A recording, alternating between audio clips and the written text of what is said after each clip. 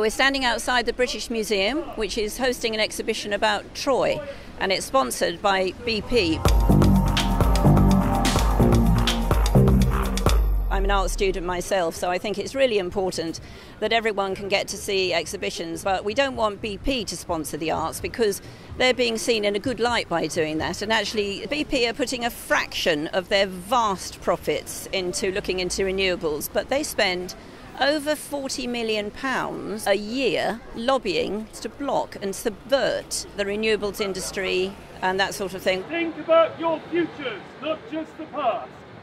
We need to educate ourselves far more and very quickly because we really haven't got much time left. We've made these leaflets which has information on the back. BP are causing destruction in communities around the world where they're extracting oil. The Troy exhibition is, of course, all about the past. A lot of young people we've spoken to are extremely worried about their future, but actually I'd quite like a nice present.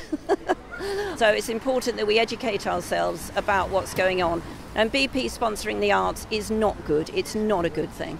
BP knew years and years ago that what they were doing was ruining our planet. So the British Museum, if they have any integrity, should drop BP as a sponsor immediately.